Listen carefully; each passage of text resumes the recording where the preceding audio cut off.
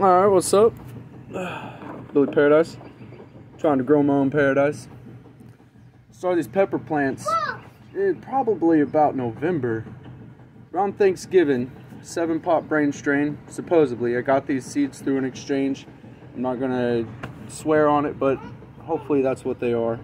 Anyways, so as I said, I planted these back in November, and here it is the 3rd week of March. So it has been, you know, about 5 months that I've planted these, and this is the size that they're at. They're not even maybe 5, 6, maybe 6 inches tall from the base of the, you know, the soil to the top, and that's quite small. It's putting on a lot of flowers. I've had a huge problem with aphids and fungus gnats, and so I've got plenty of these hanging out inside, and they're all the same size. They were all started at the same time, and they've all progressed the same way and stunted in the same size. So I'm going to attempt to pull it out of its stuntedness and put it outside. And yeah, I know it's early, but you know, why not? I got a old small fish bowl kind of thing I'm going to use as a cover. And this spot in my yard here, as shoddy as it looks, you know, Caden, back down now. You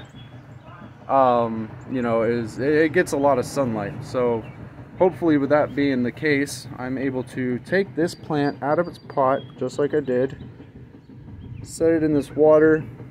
I'm going to rinse it down to its bare root, just to wash off any of the root lock that we have, nutrient lock, you know, just to kind of give it a brand new environment to grow. So I'm just taking it and setting it in the water and shaking it, you know. Eventually all your roots will come free from the mud that they're cased in. And I think that I've been overfeeding these plants as well. I'm still learning. This is like my 3rd, 4th year of serious gardening, and so, you know, I'm still learning a ton. You know, you can ask a 70-year gardener what he's still learning. He'll tell you he learns every day. You know what I'm saying? Or she. But anyway, so there's that root ball. But I gotta spray this off, so we're gonna go ahead and do that with this. Whenever you get spray bottles, just use spray bottles that you've already bought from a brand name company, because they don't play around when it comes with their bottles. But if you're buying a spray bottle that's on the shelf sold directly as a spray bottle, they're probably not going to be as good. You know what I mean? Alright, but anyway, here's one of them damn fungus gnats right now. Where'd he go? Flew off as soon as I got close to him. But anyway, back to the video. I'm just going to go ahead and rinse off these roots here. Spray them off. Castile soap and water. That's what I've been using to keep my aphids under control. It's very plant safe. I've used it on seedlings, and no, the soap doesn't dry out the plant and kill it unless you use a lot of soap, which Castile soap goes a very long way. You can use a teaspoon into a bottle this size, and you know, you get a lot of suds. It's a very sudsy soap, but the purpose of that is so it dries out the body of the soft-bodied insects. But anyway, so I'm gonna just throw it in this hole here. Grab a shovel real quick. And this is just experimental part of the yard. There's my other plants there. Got them going on. Lots of 7 pots, chocolate habaneros, golden cayennes. Caden, back this. Oh, okay. Anyways, it's hard to do anything with a toddler, I'm sure you guys know. If you have toddlers, you can't turn your back for 5 seconds. But anyways, this is really soft dirt, really loamy.